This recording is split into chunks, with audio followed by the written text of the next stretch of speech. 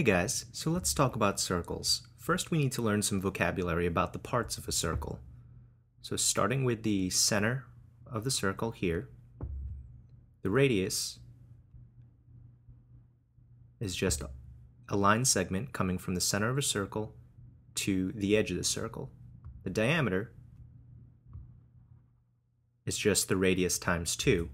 It goes from one end of the circle to the other, going through the middle. This also forms a semicircle. So a semicircle is just half the circle. A chord is kind of like the diameter, except it can't go through the middle of the circle. A tangent point is formed by a line or a line segment that touches a circle in only one place, at only one point.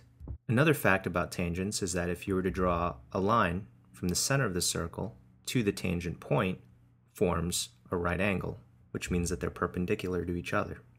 A central angle is formed between two radii. So in this case, this could be a central angle. Minor arcs are formed when you also have two radii, kind of like a central angle, except the arc refers to the outside of the circle. A major arc is just the remainder of the arc. So a major arc could just be the circle, or the outside of the circle, minus the minor arc. And a sector is formed also when you have two radii, just consists of the area inside the circle.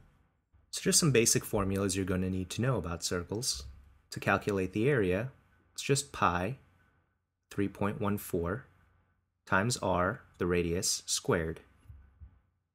To get the area of a sector, you just take the formula for the area of a circle and multiply it by what proportion of the circle you're looking for, which is the central angle divided by 360. So in this case,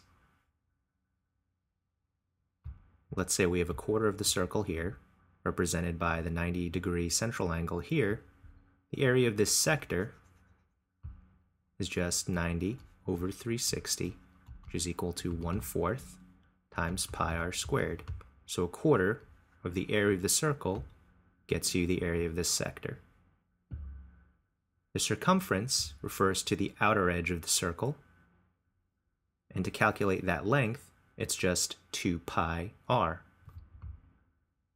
To get the length of an arc, just like with the area of the sector, you just need to take the proportion of the circle you're looking for, the central angle, divided by 360, times the formula for circumference, 2 pi r.